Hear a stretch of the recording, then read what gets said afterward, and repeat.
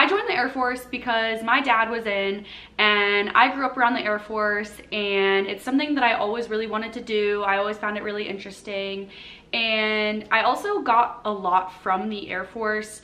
Like, I applied for a scholarship through them, and I got a scholarship for college that paid for my books, and I was always really thankful for that. So it was a combination of wanting to give back to the Air Force, wanting to serve my country, and growing up with it. I'll be in the Air Force. It'll be 2 years in October, so in about a month now. And I've actually only had my specific job for a year of that.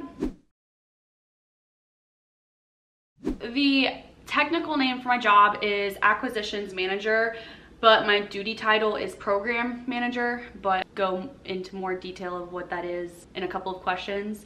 And the AFSC is 63 Alpha.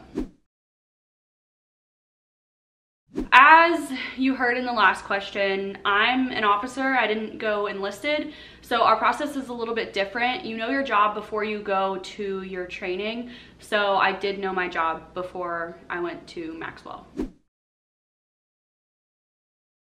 So no, this job wasn't what I wanted to do. I actually had no idea what this job was. I had never heard of it. I mean, I guess I heard of it because I put it on my sheet, but I filled out my job sheet very last minute because I did ROTC, and I did it a little different. I did a 1-year program, an accelerated program. They actually stopped doing it. They only had like 30 to 40 people in the nation that did it, and it was only if you were in your senior year of college and for that specific year. So I got really fortunate that I found that. But I had to fill out my Form 53 really last minute, and that's the form where you put all your jobs on it. So I had no idea what acquisitions was. I put it on there because I was a business major and there wasn't a lot of jobs that I could actually do. So the job that I really wanted to do was public affairs. I do photography, and I also have a YouTube, so I do videography, and that's kind of what public affairs is. I really thought the job was super interesting and I really wanted to do it, but my hopes and dreams got crushed when I found out that there's hardly any people who get selected as public affairs, and if you do, you normally have a broadcast journalism degree. So I didn't think that was going to happen, but I really wanted that. And then I also wanted to do something medical because my dad told me to work in the hospital because you'll get weekends and holidays off. I get those anyways, but yeah, I wanted to work in the hospital.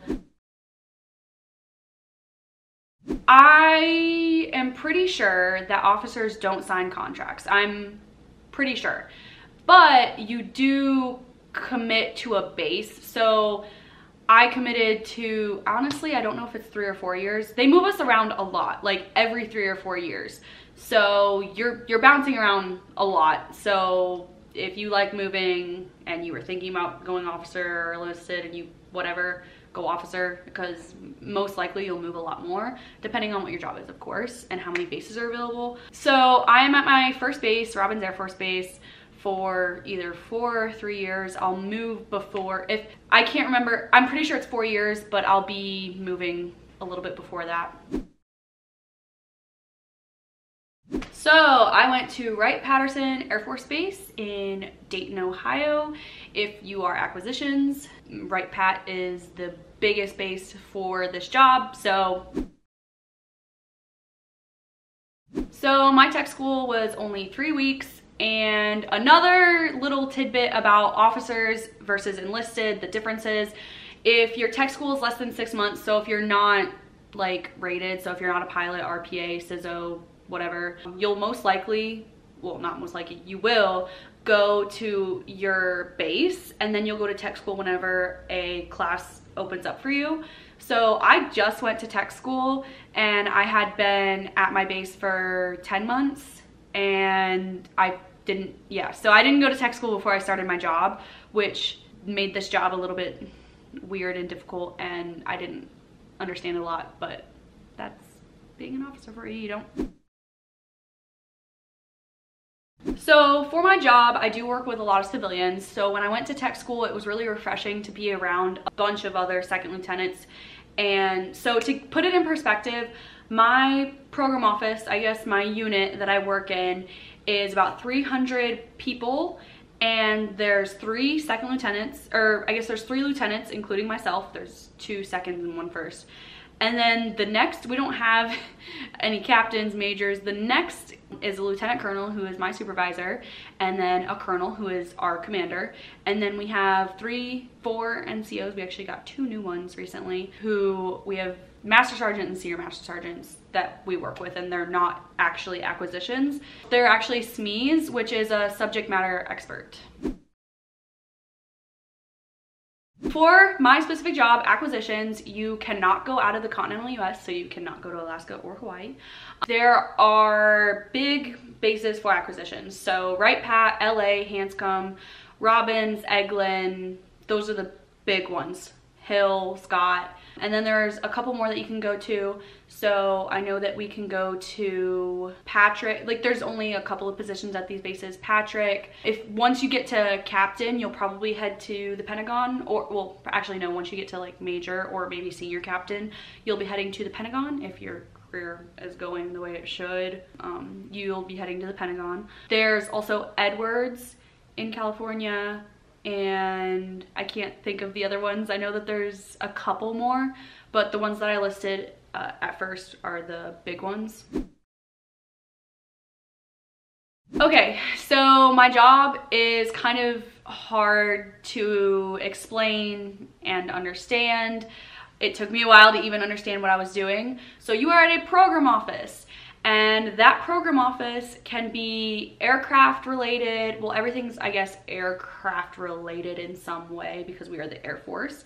But I specifically work in support equipment and vehicles. I specifically work on the MHU 196-204 program, and I am the program manager. So I manage the cost, schedule, performance. Those are the 3 things that you are focused on. So everything you do is based around those 3 things. MHU, Munitions Handling Unit. This trailer loads bombs onto B-1, B-2, and B-52 bombers, which I haven't actually gotten the pleasure to experience yet. There's so many different things that go into this job.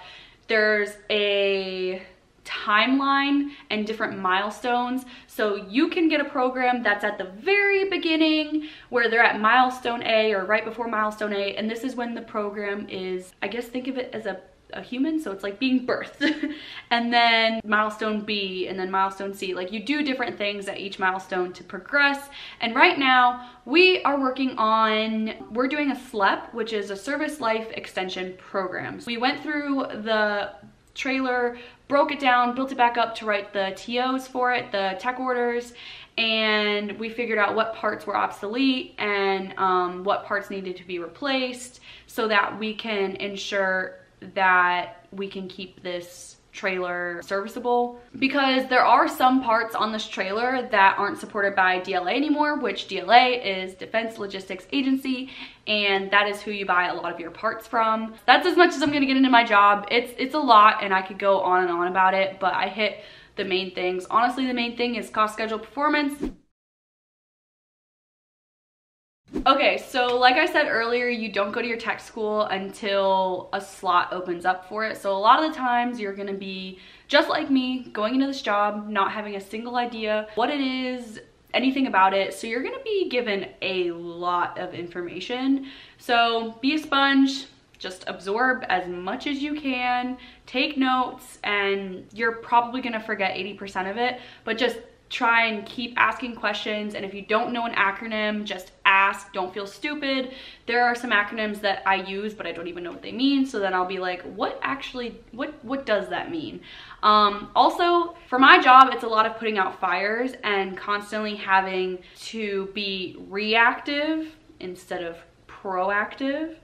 And it really sucks because you feel like you're always behind and you're always trying to fix things. So just be aware that you're always kind of gonna have to be dealing with something new, and just know that ahead of time so that it's not such a shock. And yeah, so be a sponge. You're gonna hear the term probably fire hose because they're just like, it's so much coming at you, but just try and learn as much as you can, ask questions, and you'll do good. So if you would like to follow me on Instagram, my Instagram handle is casey.melvin, and then I also have a YouTube channel where I talk specifically about my experience being in the Air Force as an officer, the process that I went through, and I try and post on there as often as I can, but I've been really busy with my job and with life and everything, so I haven't posted as frequently as I should. But yeah, if you want to follow me, it's just Casey Melvin on YouTube. So yeah, thanks for watching.